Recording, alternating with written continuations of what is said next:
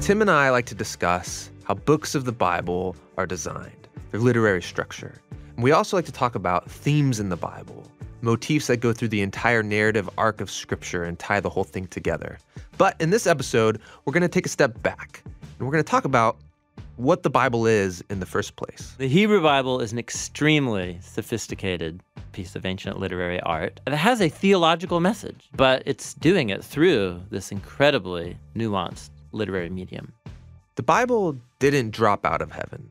It was produced over hundreds of years by many different authors who all came from one particular people group known as ancient Israel. It came into existence through the history of how God was at work with a people. It emerged out of that history. Through this people, God's working in human history in a unique way. You're trying to understand the story of the biblical texts and the message that they have. They're telling a story that has the people of Israel at its center, but it actually has the story of the whole world and all humanity as its main focus. In this episode, we talk about this collection of ancient texts that we call the Bible and why Christians have been intimately tied to this book. Here we go.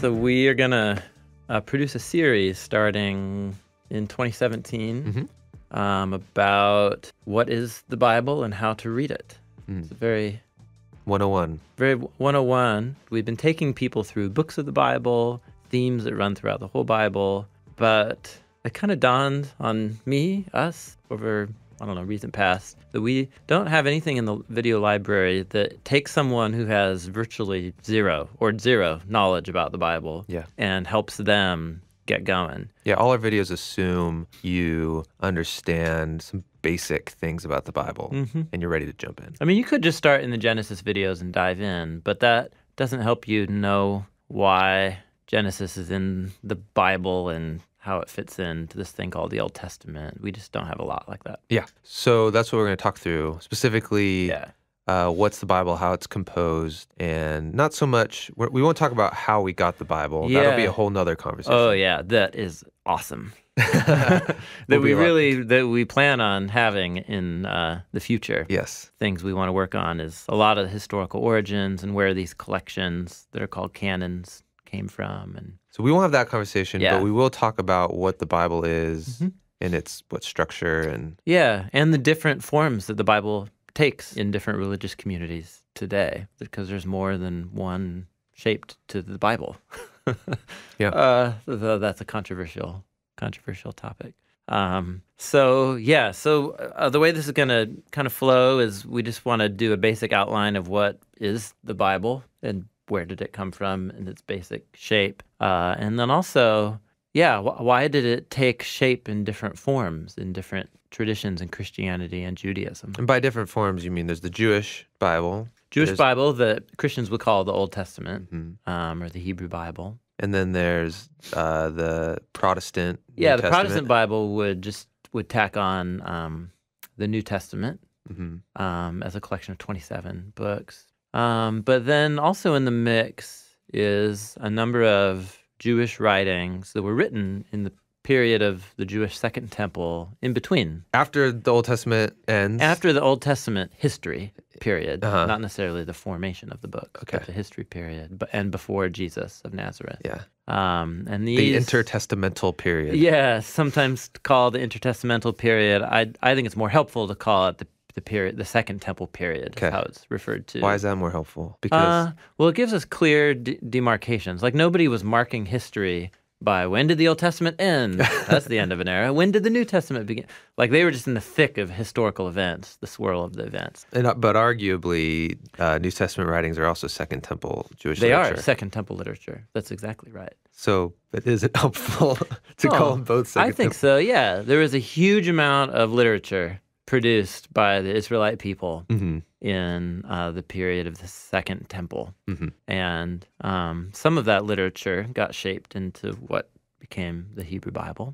Others of that literature were important, but weren't included within the original shape of the Hebrew Bible, but were read and valued by Jewish communities. And that's the stuff, including the followers of Jesus. And many of those books are the books that are found in the Catholic canonization so the Catholic of the Bible. Tradition And even preceding, there were discussions about these books as some kind a collection alongside Scripture, but they were affirmed as Scripture within the Catholic tradition, and so it's 7 separate books and then 2 updated versions of Old Testament books, and that's the Catholic Bible.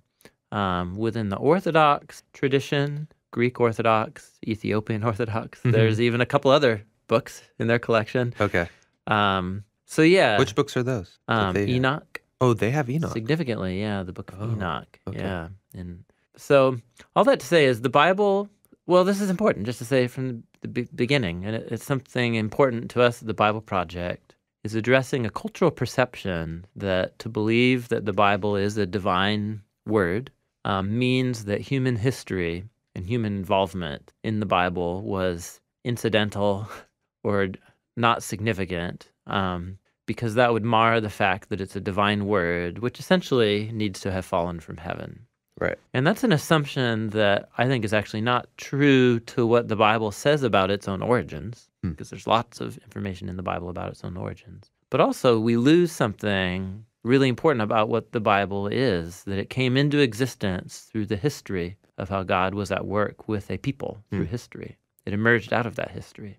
And so we should expect the Bible's story to be somewhat complex because God's chosen to get involved in the mess of human history. So the Bible has different shapes in different religious communities. Okay. And that's just a historical fact that's got to be recognized. And the quick cheat sheet is Jewish community is what the Christians call the Old Testament. Mm-hmm. There is, in the Catholic tradition, what is it, 4 intertestamental books? 7 books and 2 updated editions. 7 books. 7 distinct books. Yep. 7 more books. Those were written during the Second Temple period. That Jewish people didn't consider part of their canon, but considered significant religious writings. Yeah, well, in the same way that in world Christianity today, there is a difference of opinion about the shape of the Bible. Okay. Protestant Bible, Catholic Bible, Orthodox Bible. That same kind of diversity existed even in the Second Temple period about when they were canonizing their scriptures. The shape of the Hebrew scriptures. Okay. Yep. So some Jewish groups would say that was their scripture, part of the Some would canon. say only the 5 books of the Torah. Okay. We know of groups that said that. We know of groups that accepted what's called the 3-part shape of the Hebrew Bible, the Tanakh, the Law, the Prophets, and the Writings. There were other group. One of their libraries was discovered with the discovery of the Dead Sea Scrolls, and they seem to have viewed some of their own writings within the community as having some kind of authoritative divine status as well. So throughout history, there's been diverse religious groups that have believed the divine scriptures to have a different shape. So that's going to throw a wrench in some mess with some people.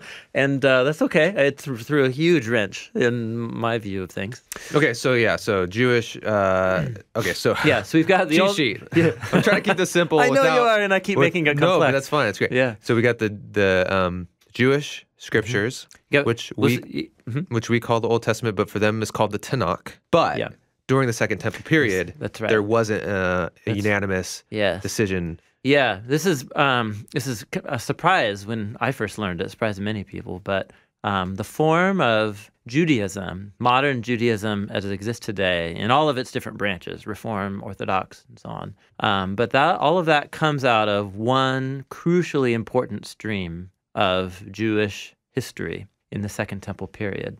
But it's not the only form that Judaism took in that period. It's just the one that became the most dominant throughout history. And the rest ended up going called away? Rabbinic Judaism. Okay. Is the shape. And it's the Judaism that's informed not only by the scriptures, but also by 2 other bodies of religious literature after the scriptures that help them understand the scriptures. Yeah, what are those called again? The Mishnah, and the Talmud. Yeah, okay. In a way, an easy parallel is to think within Jewish history, the Hebrew scriptures were supplemented by another body of literature, the Mishnah and the Talmud, that all help the people of Israel observe the laws of the Torah with great faithfulness. And that all, when was that all This is worked all out? Was post. That's generating the ideas and the conversations and the traditions behind the Mishnah and the Talmud are taking place in the period around Jesus and afterwards. Okay. So what happened to all the other Jewish traditions? They were a part of historical groups that just went out of existence. Yeah. Some still exist, like, there's a debate. There's a group called the Samaritans who claim a connection to the early history of Israel. Yeah. They still exist. There's a very small population. It's a small ethnic population that's existing and carrying on the basis of the 5 books of the Torah. There were, other groups, Sadducees. They're mentioned in the New Testament sometimes, Sadducees. The Pharisees are the nucleus of the group that would become what's called the shapers of rabbinic Judaism. Oh, really? And we're totally rabbit trailing here, but that's great by me. So what's the Sadducees? How do they differ from the Pharisees? Sadducees were the power brokers in Jerusalem who were in charge of the city and the temple complex. So they weren't like rabbis. There were religious Torah scholars, on payroll. But for the most part, they were, a small group of elite and powerful families running the show in Jerusalem. The Pharisees were a lot more like a popular religious political movement that didn't have a base of power in Jerusalem, but they had centers of influence all over the land of Israel.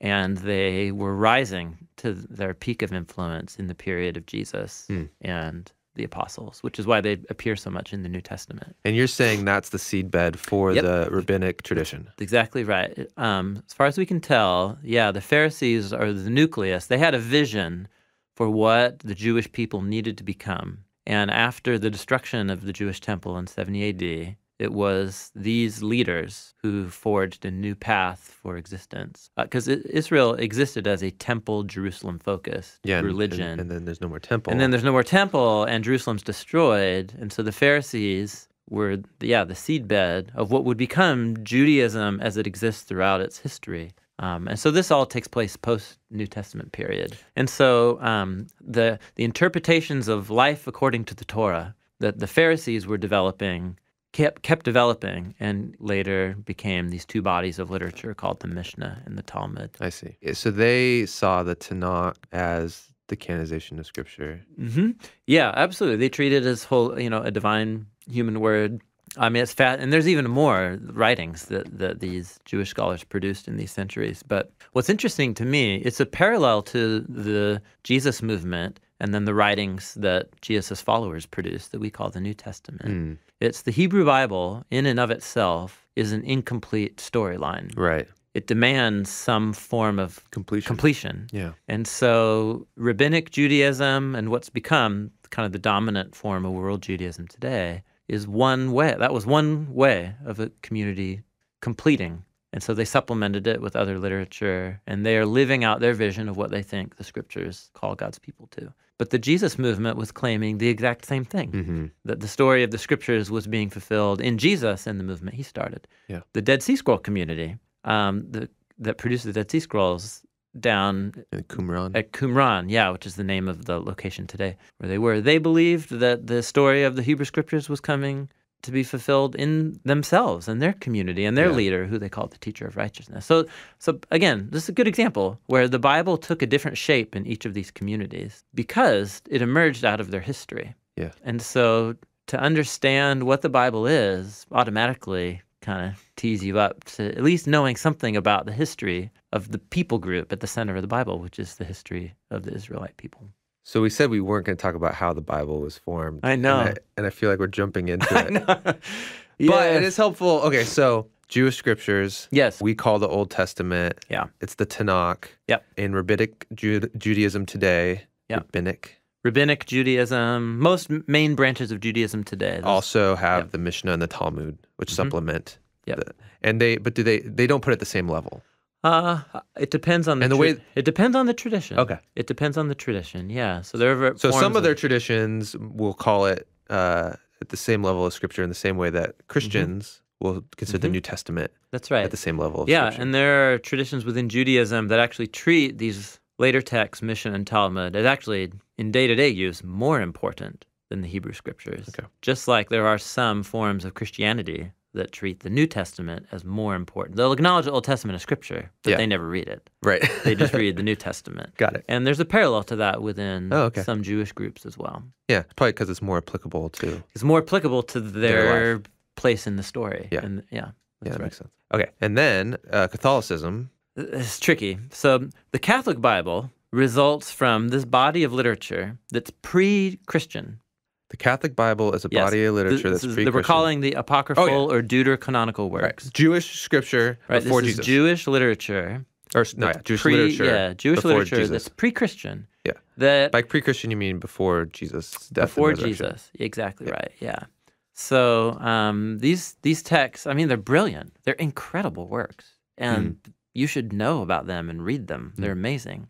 But as far as we can tell from our ancient evidence, and I actually happen to hold a view about the shape and history of the Hebrew Bible and the canon that's not the majority view within the scholarly field. It's not a fringe view, the view that I hold, but it's not the majority view, which is that the shape of the Hebrew Scriptures, the Tanakh, that Protestants know as the Old Testament, that's the original, most early shape of the Hebrew Bible, and that was, the boundaries of that were roughly firmed up somewhere within the 3rd to 2nd century BC.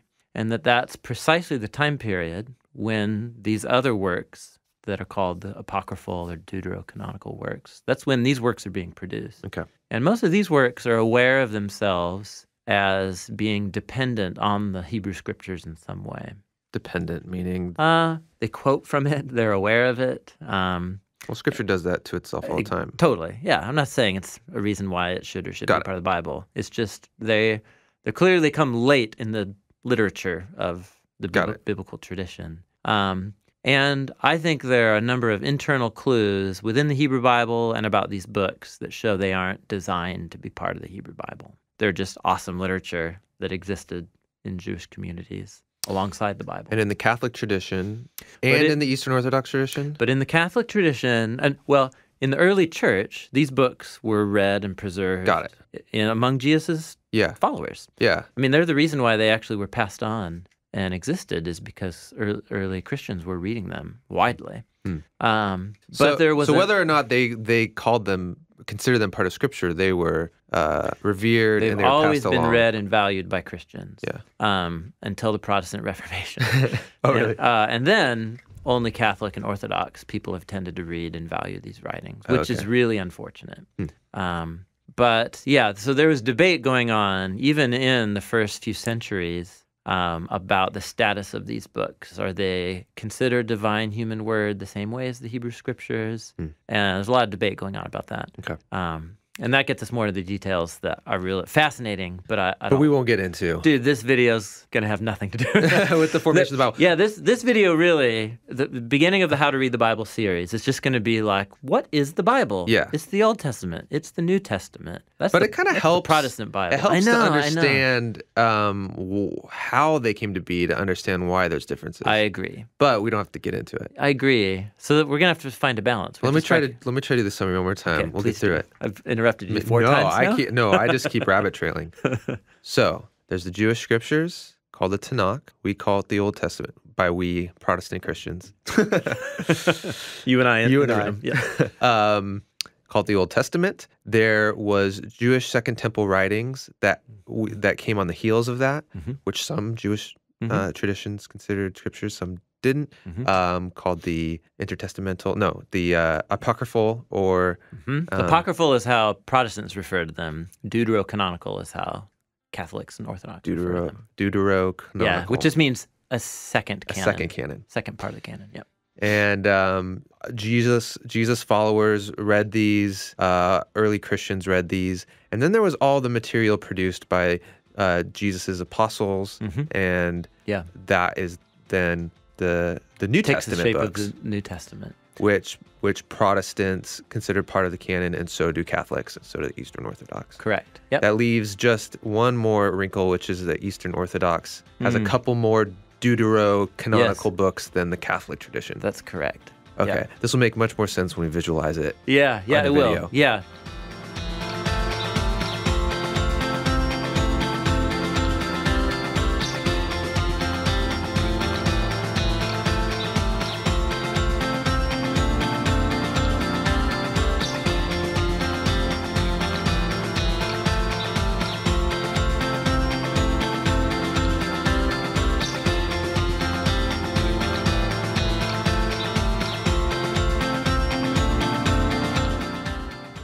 So the Bible is a book, and I just want to talk about this idea of a book really quick. Yeah. So when I think of a book, I have different categories. I think of a novel, so a story with characters and a plot. And I pick it up, chapter 1, I start reading, I learn about the world this story takes place in, and there's conflict and resolution, and by the end, the book is done. That's fiction. And then there's a nonfiction book, which is it seems like a lot of nonfiction books I read are kind of like how-to books, how to get better at things or how to think about things differently. And those are like more topical, like here's a topic, creating a business, and here's a book with a new idea for how businesses succeed or something. But then I'm also familiar with like textbooks, going to school, and those are more like, let's try to really systematize all the information you need to know and bring you through it in a very clear structure and make sure you understand it and give you questions and that kind of stuff. Those are kind of the main books, I guess. But then I'm like, but I read all sorts of other things. I read magazine articles. Yes. I read blog posts. Yeah. I read Facebook updates. Yeah. In fact, it's kind of been said that we're writing and reading more than any time in human history. So like we're very familiar with reading things. Yes. Whether or not it's an actual book. And so the Bible is a book. But it doesn't really fit any of those categories exactly. Well, we could add a few more categories. Okay. And it may be just they're categories that you don't read. Yeah. But scholarly stuff. Well, no. I'm thinking books can take a narrative format. There's narrative, but they can take the form of fictional narrative. But then there's, historical narrative that can be recreating a fictional narrative within what we would take to be a historical event that took place in history. So everything in the, Yeah. I mean, my kids love the Magic Treehouse? Magic Treehouse series. So it's all a real time in history with real people. But fake stories. Oh, dude, I remember my 5-year-old, when it hit him. These didn't actually happen? Yes. He was devastated. That there was no actual Magic Treehouse? But then I had to try and explain to him, Pompeii was real. That was a real city. That was a, real volcano, this kind of thing. And then his brain was spun. He was like, wait, so it's a real events with the other people Jack and Annie meet are Jack real. and Annie but are Jack real. and Annie are not real. And I think he gets it now. But that's complicated. But that's another form of narrative. Yeah. Then there's historical fiction. Then there's straight up historical narrative, biography. That's narrative in its form. Right, okay. But that's reconstructing historical events, but creating a plot line and showing you the thread between events. So those are all forms of narrative writing, and they can all be different levels of quality, too. And there's historical nonfiction, which is... it's kind of like a biography, but about a time of... That's right. Yeah. Yeah, it's like, less interesting, maybe. Yeah, probably less interesting. Just reading summaries of historical events. Yeah. So obviously the Bible is dominantly narrative, precisely 43%. Some nice little graph here. Statistics in front of me and a nice chart. So narrative, it's its most dominant shape that the Bible takes. Narrative meaning there's characters... in a setting. Yeah, characters in a setting with a plot line driving the storyline forward. Yeah. And that's from page 1, in the beginning. So there's a narrative unifying this entire collection from beginning to end. Within that narrative are large sections or some books that are entirely poetry, either poetry embedded in narrative or whole books of poetry. And then there's also a broader category that you could just call discourse, which it's not storytelling, it's not poetry, it's just speech. Yeah. So in the Old Testament, the classic example is the book of Deuteronomy, which is Moses' speech to Israel. In the New Testament, this would be something like the letters, Paul's letters. Yeah. But it's tricky because even Paul's letters sometimes have poems in them. Many. And sometimes he's in narrative mode. Telling a story about what happened to him, or telling in short form the story of Jesus. Okay. In ways. So, Which, I mean, we're familiar with. Someone can give a speech yeah, and be telling a story within their speech. yeah, that's right. So using narrative. Yeah. So one way to put it is that the Bible is a totally unique kind of book on the modern literary scene. Yeah, there isn't a good It's not a good equivalent. analogy, perfect analogy. Because you could pick it up and it's a book, It's a book. but then And you realize it's a small library. but of it's a books. small library of books. But it's not like walking into the library, which is different books and different authors that have no cohesion. Right. They all work together. Yeah. So in the Bible, we're talking about the first collection, the Old Testament, that has over 1,000-year-long formation history, a millennium-long formation history. 4,000, you said? 1,000. 1,000. Yeah. 1,000. Yeah. And the New Testament, in terms of the events, that 1,000 years is from the events, roughly, that we can date historically, and then to around 300, 200 BC. 1,000 years. That's such a long time. It's a long period of formation. For the New Testament, it's shorter because it begins with the events surrounding Jesus of Nazareth, and then it goes through to the events of his followers over the next 60 some odd years. So the formation history of the books of the New Testament is like 60 years. So these are two very different collections with very different formation histories. They cohesively read together as one unified epic narrative. Yeah. So let's think you're good at analogies. So what's an analogy for... Well, I was just trying to think of some like fictional. Yeah. Like, let's just make a fictional book. Well, I mean, a close equivalent that I think the author was trying to imitate biblical style is something like the Lord of the Rings epic.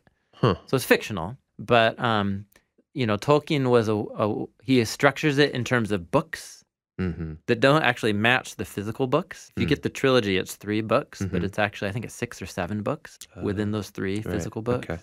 And it feels like you're reading a section from this ancient document, and then there'll be a poem embedded by some characters, and then an epic narrative about here, but you get into it and you realize, like Tom Bombadil, there's a long section that was only a little subplot that only brings you back to the main plot to pick it up again. And then he has the Similarian, which is so, like this Genesis story. Yeah, so maybe in this, I don't tend to read this literature like epic fantasy literature, but epic narrative that's weaving a cast of hundreds and thousands over long periods of time, and there's epic stories and very intimate personal stories and poetry woven in.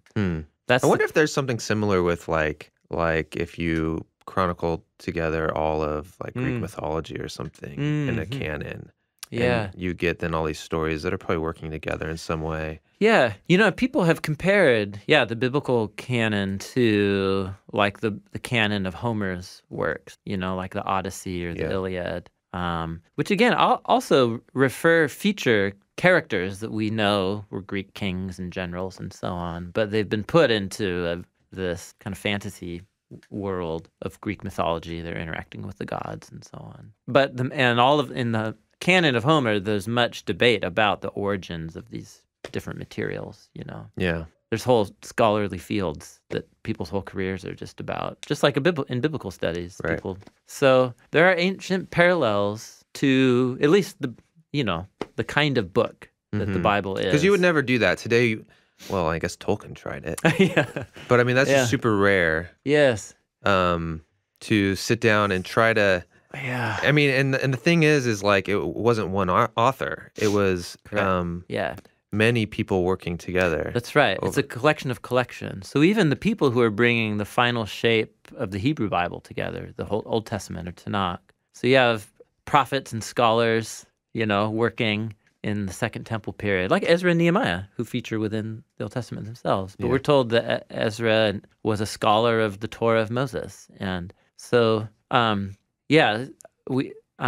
these are authors whose authorship is actually to curate much older works and to work them together and weave them together into much longer epic literary works. And that's a different way of authoring. Yeah. Tolkien just sat down, and over it's kind time... of what a biographer kind of does sometimes. Oh, yeah. You just tons of research, right? Yeah, and then you pull together all of this work, especially if you're doing a biography of someone who wrote a bunch of stuff.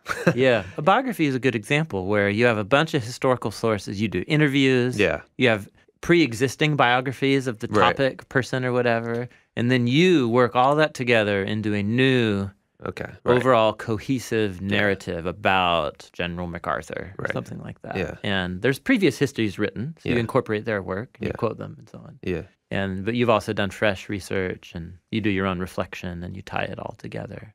Yeah, And that's what was happening during Second Temple Judaism. correct. Yes, yeah. The Bible's taking shape. Each of the books of the Old Testament, in different ways, the different stories to be told about its own formation history. Many of them had independent authors and origins, but at some point, these different books were recognized as having a divine sacred quality to them. Mm-hmm. That when Israelites were gathered, in worship, that something happened, that they experienced the divine word through these texts. And so these are the texts that kind of rose to the surface. Yeah. And a very similar story is to be told about the origins of the New Testament, about the four Gospels, the letters of Paul, the letters of Peter, as early Christians gathered on Sundays and they read the writings of the apostles aloud. Certain ones went viral and became more popular, and other ones that were valuable and were even really amazing, but didn't rise to the top. So one of the earliest post-New Testament documents that we know of is called the First Letter of Clement, who was a church leader in Rome. And it's an amazing document. It's unbelievable. And it reads like one of Paul's letters. But Clement wasn't a part of that original first kind of layer of circle of the apostles and disciples around Jesus. Was he like a second layer? Mm-hmm. Yeah, Okay. he was. Yeah, that's right. And so his letter, while preserved among many circles, didn't rise to the top, virally, so to speak, and it wasn't linked to the apostles. And so it wasn't included within the collection of the New Testament. So there is something about these books that there's an existential element to how they became scripture. That once they were written and read as a part of these Jewish and later Christian communities, they were recognized as a part of this grand epic narrative that the books of the Bible wove together. Yeah, so it's interesting that we're jumping around from just what is the Bible back to how the Bible was formed. And this this video in this series will not try to discuss how the Bible was formed. But we are hatching a plan. Yeah. We're hatching a plan. We're hatching a plan to do that. To do something bigger in the Bible Project about like a documentary about the origins of the Bible. But for the sake of this video then, it's more about that the Bible is a book that is really a library of books that all work together, and they all work together by contributing to an epic narrative. It's an epic, unified story. And this unified story, it simplified is the story of Abraham. And, well, I'm jumping through a bunch of stuff. But the story of God in the world, and specifically, we were working on the Heaven and Earth workbook. You can talk about the story in terms of the union of heaven and earth. Yeah. And that separation. Yeah. Yeah, you can talk about it in a couple of ways. You can talk about it just in historical terms. If we're trying to reconstruct the history of the Bible and the people group that it came from, then you're talking about the story of Israel. But if you're trying to understand the story of the biblical texts and the message that they have, they're telling a story that has the people of Israel at its center, but it actually has the story of the whole world and all humanity in mind as its main focus. So for the Old Testament or the Hebrew Bible, the Tanakh, it begins with a set of stories saying the world was designed for so much more than what we currently experience. What we currently experience is a world that's been vandalized by stupid humans, rebellious humans who lost a great opportunity through choosing selfishness and sin, which the story defines as humans trying to define right and wrong on their own wisdom, apart from God's wisdom. And so the world's in a bad state, and human history has gone off the tracks. What is God going to do about it? He starts a conversation with a guy named Abraham. And thus begins, that's on page 12 of the Bible, or chapter 12. And thus the rest of the Old Testament becomes the story of the family of Abraham, but all within that larger story of what is God going to do to rescue the world from itself. But to be fair, the rest of the story is about the family of Abraham, and the story is produced by That the family of Abraham. Yep. And as a way for them to understand their identity. Yeah, their role in the world, their history, and their God. Right. Yeah. So it wasn't like some other like bibliographer coming back and saying like, let me tell the story of this Abraham's family. Yeah. It was actually produced over time within their... That's right. And by significant individuals within their history, namely these figures called the prophets. So individuals who had a very unique live connection to their God of Israel. And when they looked out at human history, when they looked at their own people's history, they saw history in a way that other people didn't. Yeah. And they saw God's hand at work weaving Israel's history as a part of the bigger picture to rescue the whole world. And so the claim of these documents is that this history of Israel is a theological history that comes from these figures called the prophets, Israelite prophet. Moses, starting with Moses, and then the chain goes on down through all the famous ones. Elijah, Nathan, Gad, Huldah, all these prophets and prophetesses. So the story of Israel essentially is, how is God going to save the world through this family? That's the storyline of the Old Testament. And it gets complicated. They go into slavery, so God rescues them. God makes a covenant with them. They go into the promised land. They get kings who are mostly bad. But there's one good king, and one good king's really important, David, because God says it's actually through a king from the line of David that his rescue for the whole world is going to come.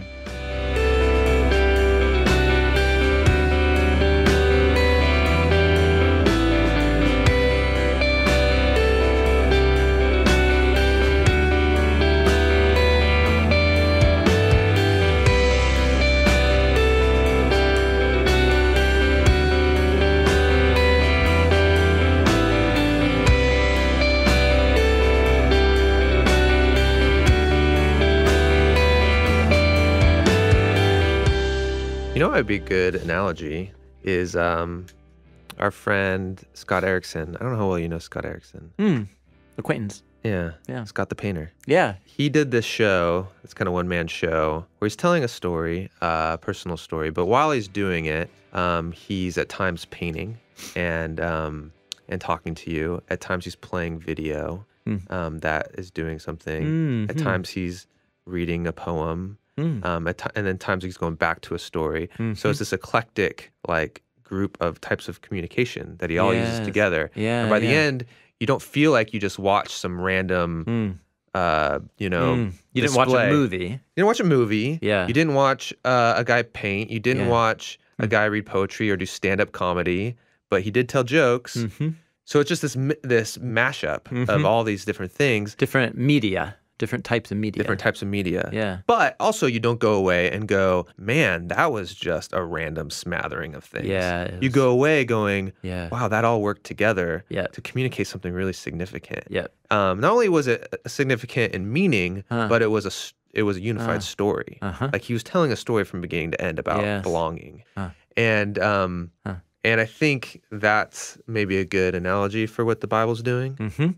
Yeah, that is a good analogy. I mean, just to maybe put some people at ease or whatever, I think John and I both hold a historic Orthodox view about the inspiration of the Bible as a divine and human word. But I think for us, the concern and what's driving this is, for many people, that belief somehow has fostered this other belief that the actual history of the Bible, it's complex manuscript history and the very complex history of authorship and so on, that somehow that becomes a threat or a scandal to certain people's view of the Bible as a divine word. And then people have to manufacture all of this energy in books and apologetic literature to defend a view of the Bible as if it fell out of heaven and hasn't been touched by history.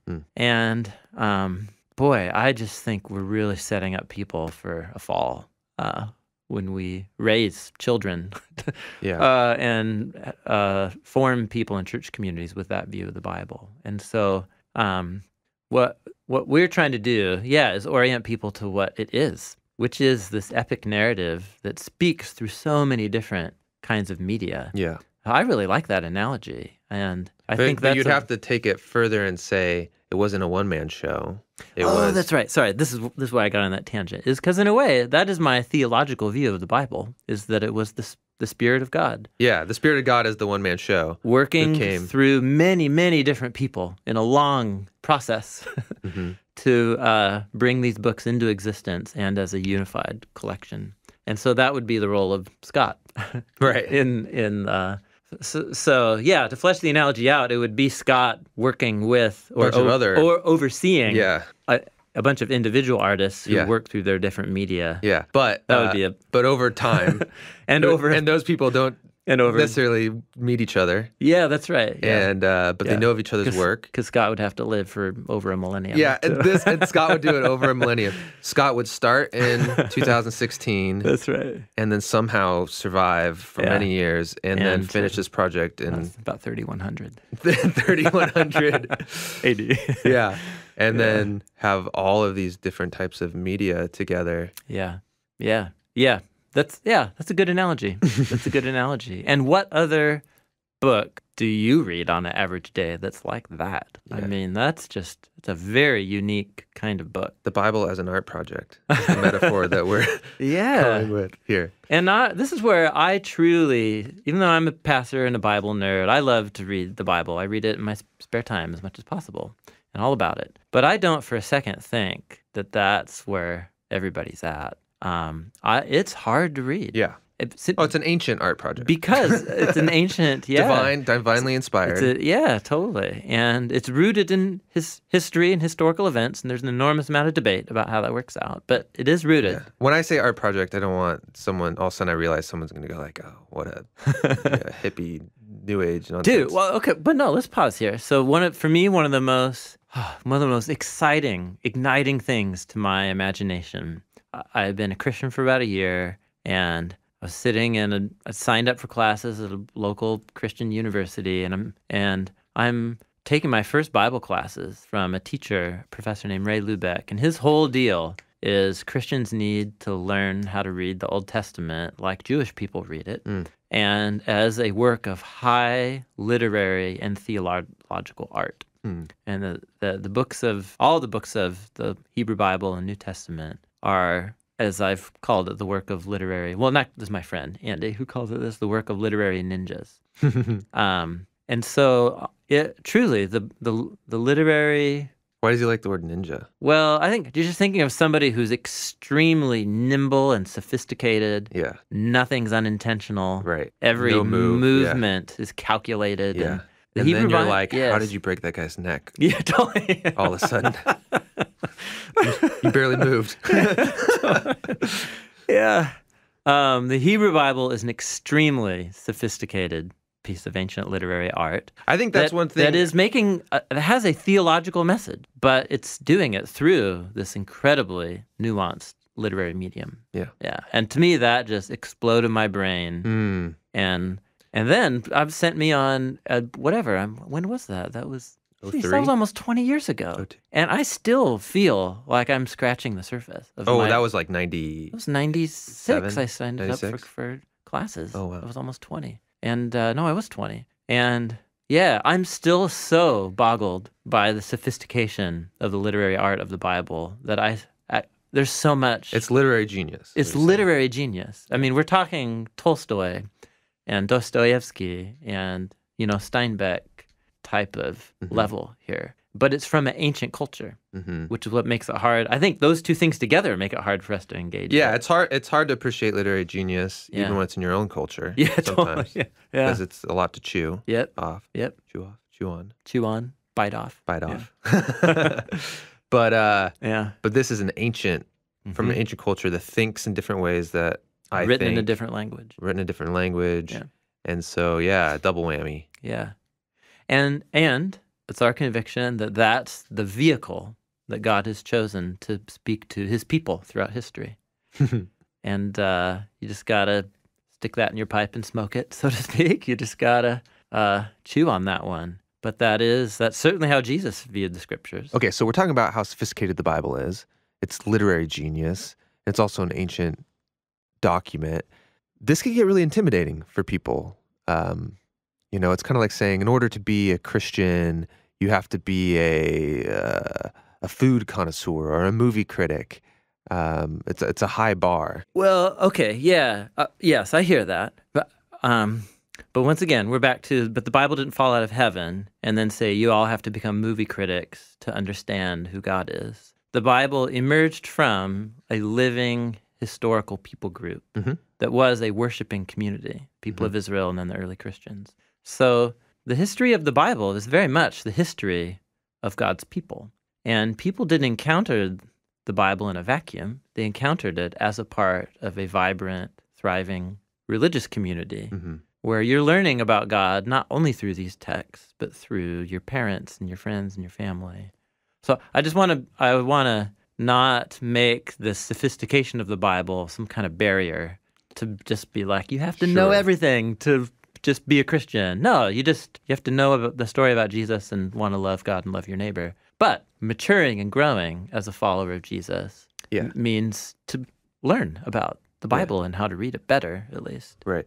Yeah. Well, it can feel daunting to say that you would benefit from by appreciating literary art. That can feel very daunting to people. Yeah. But I think also that the way literature works is kind of hardwired in our brain. Yeah, especially narrative. Yeah, especially narrative. Like, that's just how we think. Yeah, it's just really, really well-crafted narratives and stories. And the way we tell each other stories and the way we communicate, like this, a good turn of phrase is in a way poetry. And while we don't all go away and write and read poetry and really soak it up, we all can appreciate how language can be poetic and then all of a sudden have so much more meaning and importance in day-to-day life. So, I mean, I feel like it's basic to being human is appreciating language. That's right.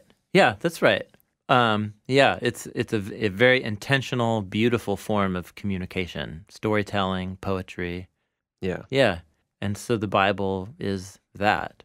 And so really it's just interesting that since the Bible is at the center of Christian experience, then being a person who appreciates literature should be at the center of the Christian experience. Maybe not the center. Jesus should be in the center. Yeah, no, I was actually about to say, I think Jesus is the center. Jesus is the center of Christian existence. Got it. And then the Bible is an indispensable way that we encounter Jesus through the Spirit speaking through the Scriptures to his people. So the Bible has a very close relationship to Jesus. Jesus is the center, and the Bible is the way that we encounter that center. One of the primary ways. I think there are other ways, but Protestants have been debating about that for centuries.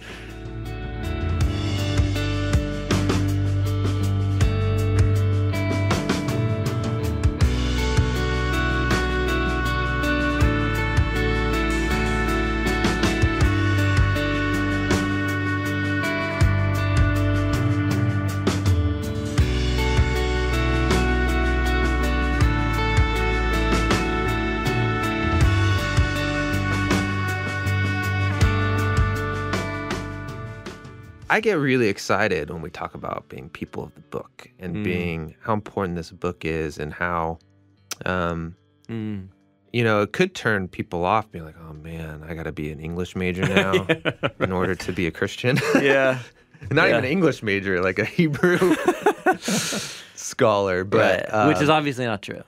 Which is not true. No. But it does mean growing in my ability and appreciation of literature. Yeah, and at least of biblical literature. But that excites me, and not because I'm not a literature guy. Like I haven't read Shakespeare except for like the one or two things I've had to read. Yeah, I'm not like a literary geek. Yeah. But it excites me to think about. Yeah. That's that will help me understand my faith more. Mm-hmm. I think there's a way to make that inspirational. Okay, here's maybe an angle. I forget what essay this was in by C.S. Lewis, but I remember reading it early on. He was talking about the importance of literature in a classical education. Something about through literature, I can live life through the eyes of others. And I can see the world through the eyes of other people's stories and cultures. That is one of the great values of literature. It's someone's experience, another people group's or another person's experience, a story or poem that invites me into their way of seeing the world. And that's precisely what the Bible's doing. Right. It's trying to invite us into an alternate view of the world and an alternate view of who we are and of human history and of what's most important. And it does it through this well-crafted piece of literature. Yeah. That's what literature does to you. Yeah. And so in that sense, I agree with you. It is exciting. Yeah. So I think it's exciting in the same way that like, and maybe this is just Portland culture, but it's like, oh man, I'm really into beer now. Yeah. So what are you gonna do? Yeah. You're gonna like get the homebrew kit. Yeah. You're gonna learn about all the ingredients. You're gonna mess around, and you're gonna just geek out, and you're gonna go on brewery tours, and you're gonna like, I mean, you're just gonna dive in deep. Yeah. And you're gonna geek out. And that's even quite broad. I mean, Portland is host to so many niche subcultures. Right. You're going to get really good at a specific IPA or something. Oh, no, I'm talking about like salt. Have you been to the salt store? Oh, yeah. Where they have hundreds of different kinds of salt. No, I haven't been to the salt store. From all over the planet. Really? Different tastes, different purposes. And you buy these tiny little pouches of salt for a lot of money to put in certain recipes. Right. Yeah. Okay, sorry. Right. Totally, exactly. Yeah. Like if I'm gonna season my food, I'm gonna do it right. I'm going all in. Yeah, I've been joking about how we need like a tots, like a handcrafted artisanal tots stand. But so there's something exciting about saying like not only am I going to care about this, but I think if I dive in as deep as possible, this thing will create a lot of meaning for my life. And there's a spirit of that in Portland. And that's fun to learn about salts and like get really good at knowing about your salts. Yeah. But is that going to bring you like true meaning? Yeah. Well, yeah. I mean, it's a good hobby, possibly. But there's something about diving in about this book and appreciating the artistry of the book and geeking out about it, that you don't have to do that to be a Christian. Like you don't have to go all in. Right. But it's so much more connected to finding meaning because that's all it's interested in. Yeah. That's right. It's about the meaning, human flourishing and the being meaning connected of human existence to God and the divine and everything. I agree. Okay, so what we're saying is we both feel that personally. That's already infused a lot of what we're doing in the Bible Project. And so that... And at different levels, like you've devoted your life the last 20 years geeking out at like level 10. Sure. Sure. And I... I've brought you into my happy little world. And I'm in here crawling around, like scratching out things in that world. And then there'll be other people who might listen to a podcast, or they might go to a class, or might different things. There's all different kinds of levels, but like, because I'm not gonna learn Hebrew. No, I think it's too late in my life to try to really do that.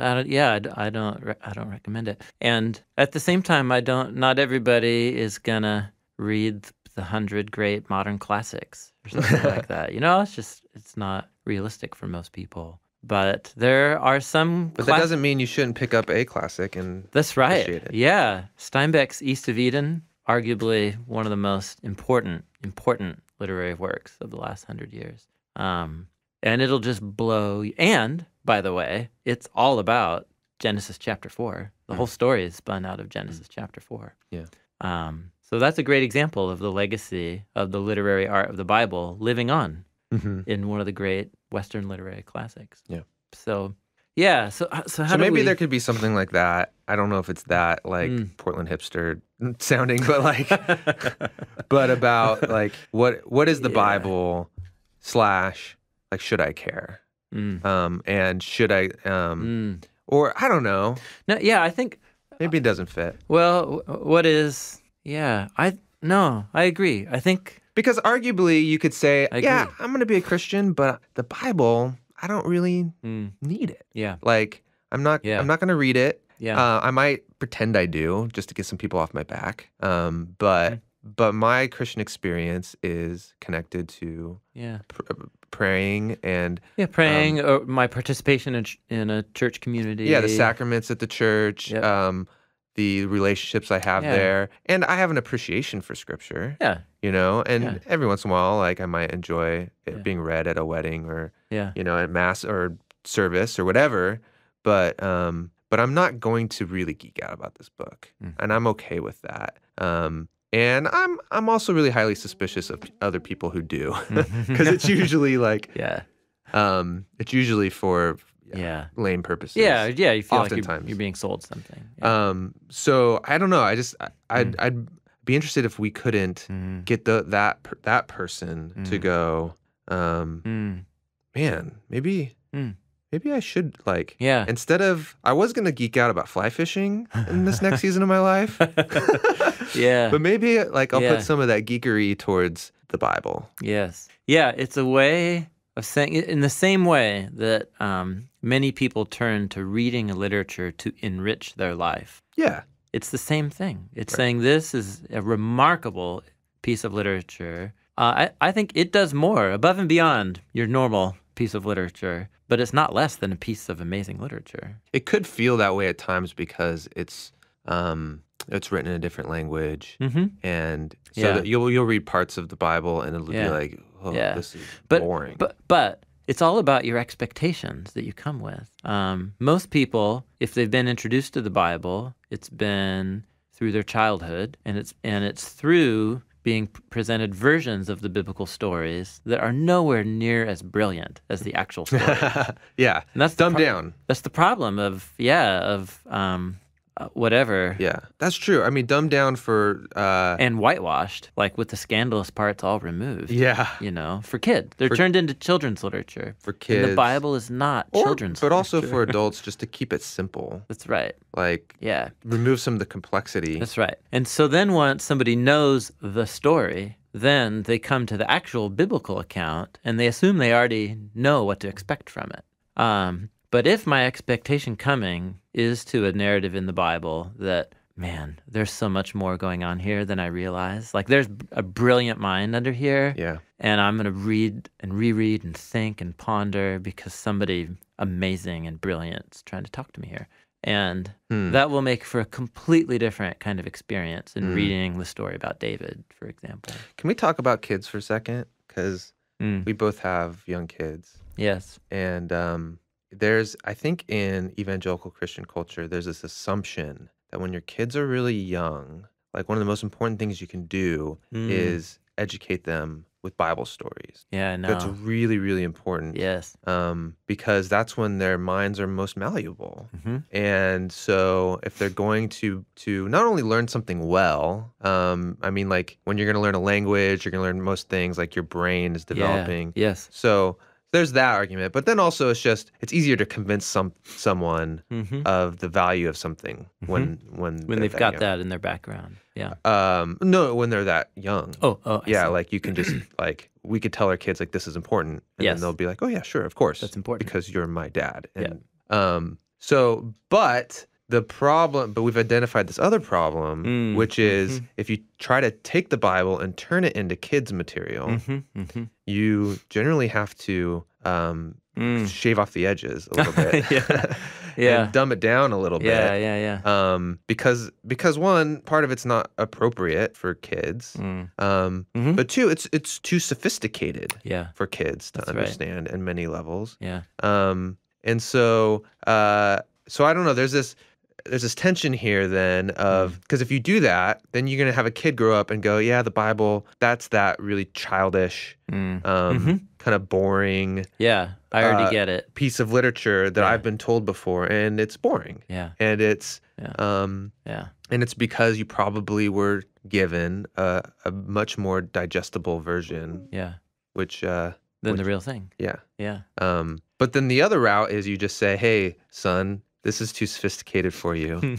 Like, come back to me when you're older, and then we'll open up scriptures. And then, well, you missed out a great opportunity to help your kids experience God's word in a time where their brains are developing in very important ways. This obviously, a lot of people are going to have very differing and deep convictions about how to go with that. So I don't claim, and I'm a young dad. Like my kids are little, so we're at this point. What I'm trying to do is get the stories about Jesus in front of my kids as much as possible.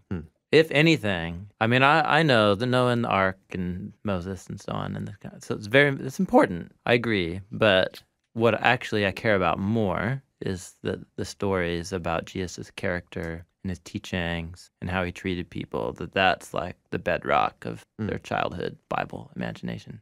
And then from there, I'm just floating real high over the biblical story with my kids. And it's great to have the Bible Project videos to do that. And but I feel like I'm just now starting to engage my 5-year-old on the bigger storyline of the Bible. My biggest fear is that there's going to be all this stuff that I kind of help him fix in his mind.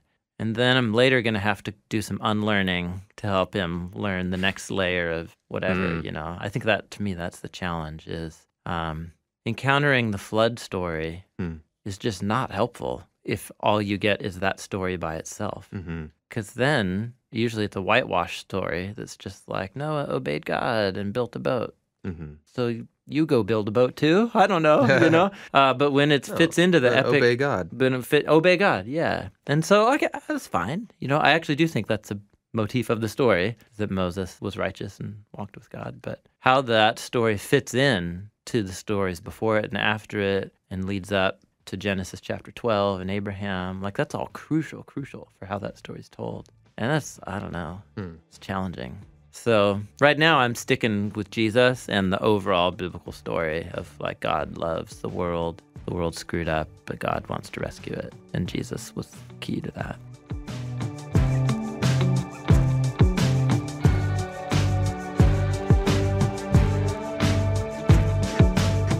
That's it for this episode. We're going to continue this conversation and walk through the structure of the Bible, the Old Testament, the New Testament, and look at every single book and how it contributes to the story. It's going to be a really great, informative discussion. It gives you a bird's eye view of the composition of this book. In the meantime, say hi to us. We're on Facebook, facebook.com/The Bible Project.